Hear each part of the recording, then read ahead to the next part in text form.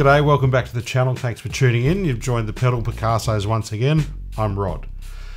Thanks for coming back, but if it's your first time, please hit subscribe, give us a thumbs up. I'm diving deeper into the NUX Trident guitar multi effects processor with the downloadable free software editor for it. You can edit this beast very easily on the hardware itself. I'm actually going through the modulation block at the moment. Modulation block, nice color purple LED, and if you look at the graphic that we've got here in the editor, you've got a Boss CE1 chorus ensemble or Roland chorus ensemble, and it's a very good emulation of it. Now, things to note that is different to an original chorus ensemble. You can't actually switch between vibrato and chorus, unfortunately. You can't change the input level, high and low, and you can't change the level control. But what you do have controls over, and you can do it on the hardware as well, you can change the rate, and as you adjust the rate on the emulation digital will change as well. Your intensity will change, and you can also change your depth. Alright, so as you alter it on your hardware, your software is altering as well. Alright, this is a lovely sounding chorus.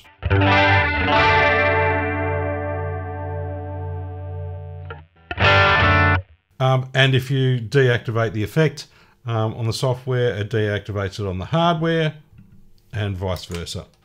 Okay?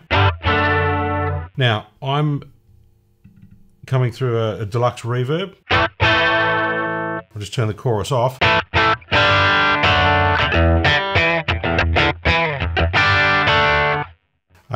Ibanez Roadster 1983 Steve Lukather model with Seymour Duncan's. I've got it split coil to single coil in the bridge. That's the humbucker. So it gets a little bit broken up there as you punch the front end of the amp with humbuckers. Single coils. And I'll do that with some nice, I'll do that with some clean chorus effects. Righto. The chorus ensemble, I hear you say. Here it is.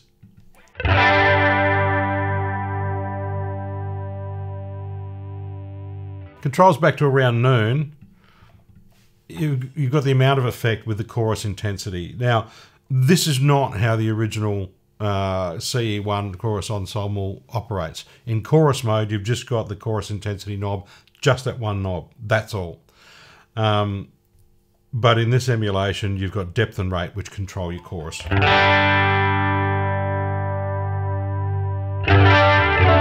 So intensity right up, you've got a lot of chorus going on. Further, you can add the depth of modulation.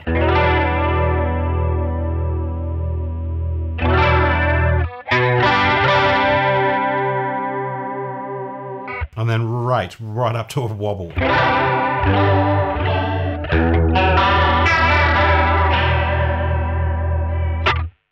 Cool. All right, what's next, I hear you ask? All right, stereo chorus. Is this an MXR? Is it a Ross? Is it an early MXR? I'm not sure, but it says stereo.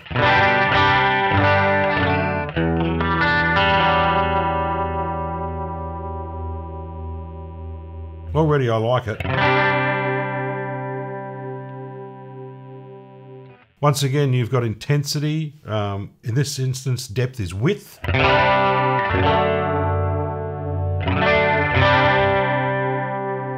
It's got a little bit more mid and top end range than what the CE1 did.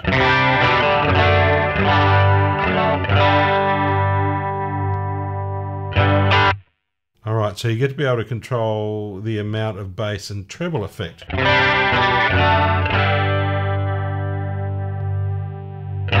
Or switch out the EQ.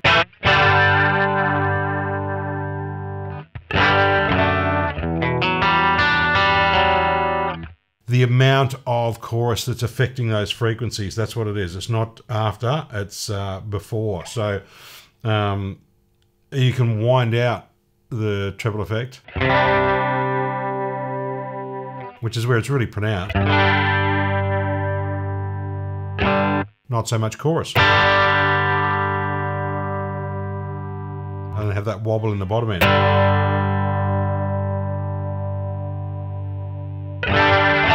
I like how it is pronounced in the top end. Yeah, it's a lush. I mean, it's often bandied around that term, isn't it? Lush. When you're talking about chorus, it's a nice chorus. All right, what's our next? Okay, emulation of a Boss flanger. Oh, that's wobbly, isn't it?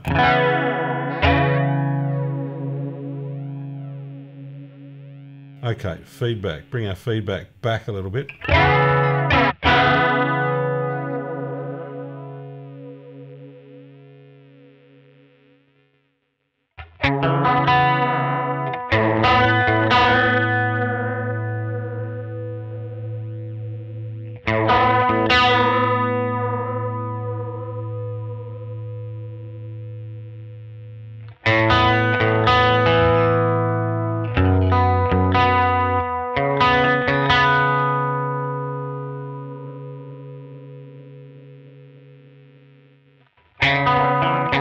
It's very metallic. Now, one thing that I would favour a hardware flanger over an emulation is that you can grab and very easily control 4 knobs at once. If I'm wanting to do this on here, no, it's mouse, drag and drop. If I'm wanting to do it on the hardware device, yes, I can, but I've just got to go to each, there's one rotary encoder, and you've got to select which parameter you want with the buttons below.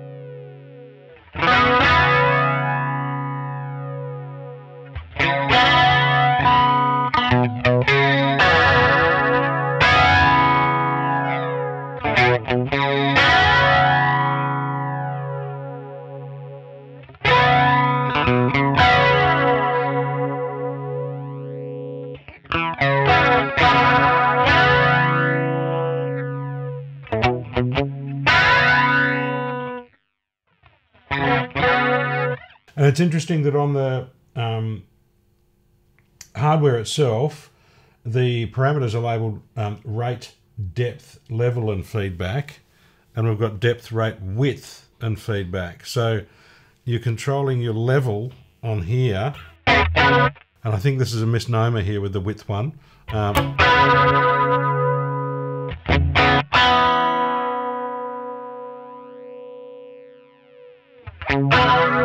It's effect level, so it's amount of flange combined with the dry signal.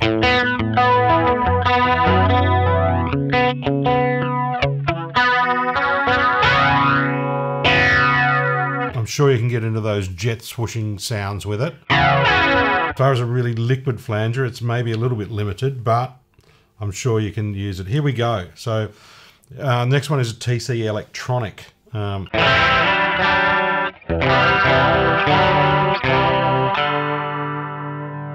Just between the two, switching between the two quickly. Now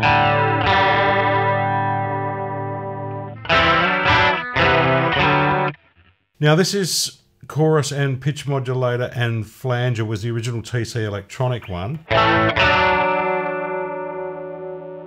And you can't switch between modes. You've got parameters for rate, depth and level. On the actual graphic on the software, you've got intensity, you've got speed, width, intensity and modes. They don't do anything. The mode switch obviously doesn't do anything. It's once again, it's just there for looks.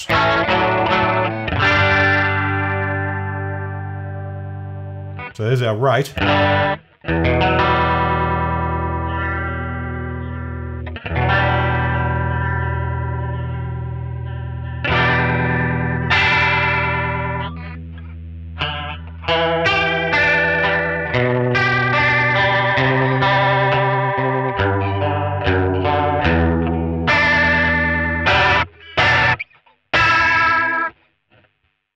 like that for a fast chorus, I really do.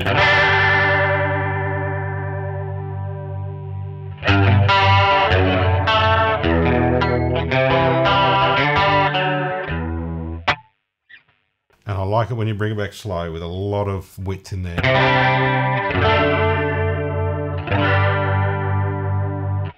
Nice. What's our next? All right, rotary speaker. Hello.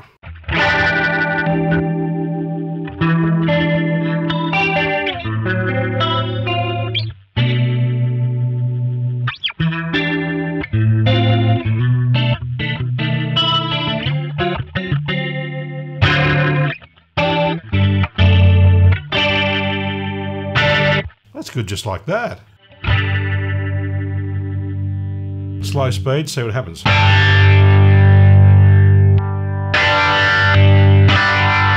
Get some gnarly breakup.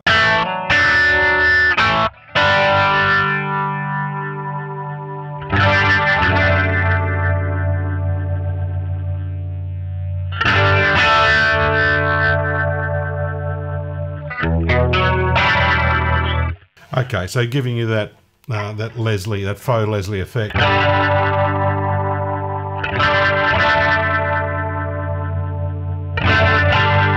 And the balances should be between the top end and the bottom end if there were a split Leslie to affect how much rotation effect on top end, low end frequencies and top end.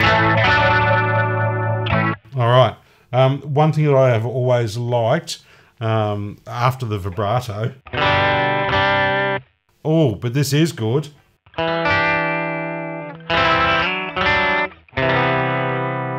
Just rate and depth.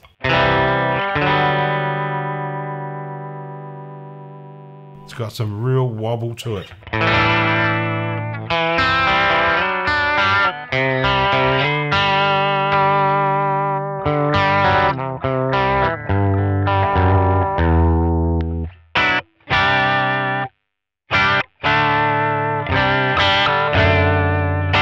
I really like that vibrato.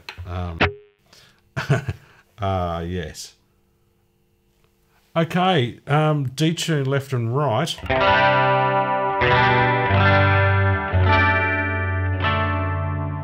So you get shift controls for both.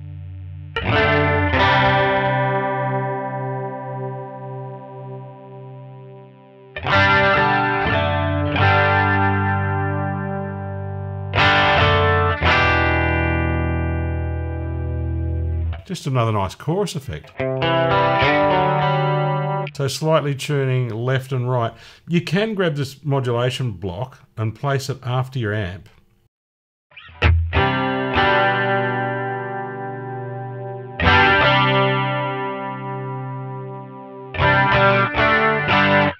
Hopefully for true stereo. And I'm saying hopefully because I'm not able to monitor this to see how it is as I'm recording, whether it's true stereo.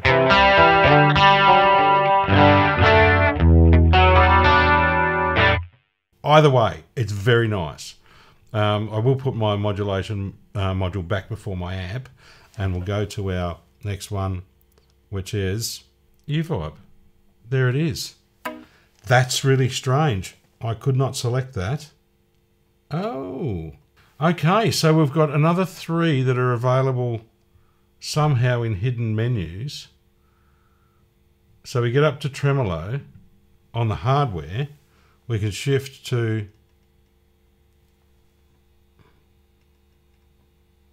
yes, that's interesting. Modulation, yes. Let's go there.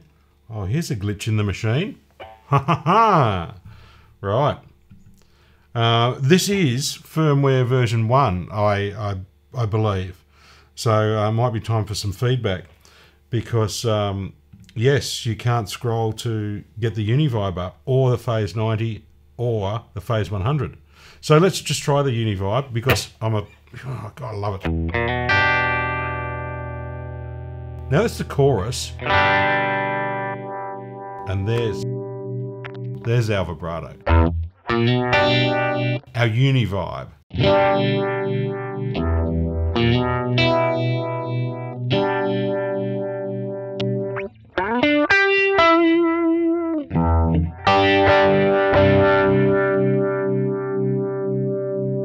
volume control. Of course, there is an instant decrease in output level when you engage the Univibe. Now, I'm finding when we hit effect bypass,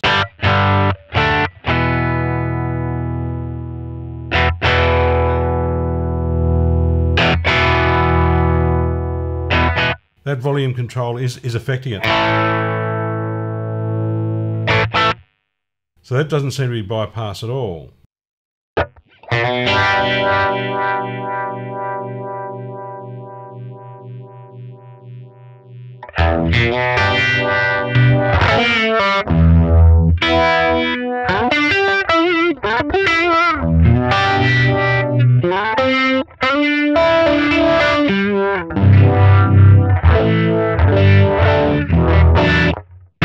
That's a nice vibrato, no doubt about it, however you access it. Let's have a look at the phase 90.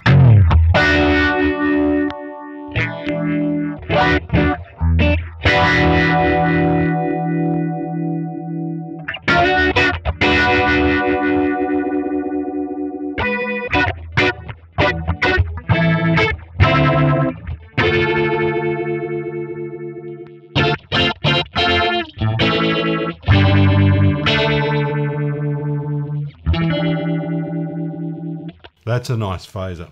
It is. Wow.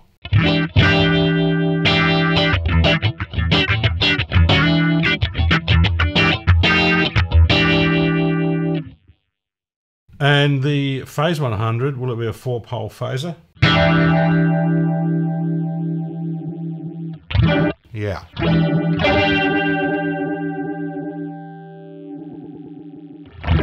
So you can get to real gnarly phase territory.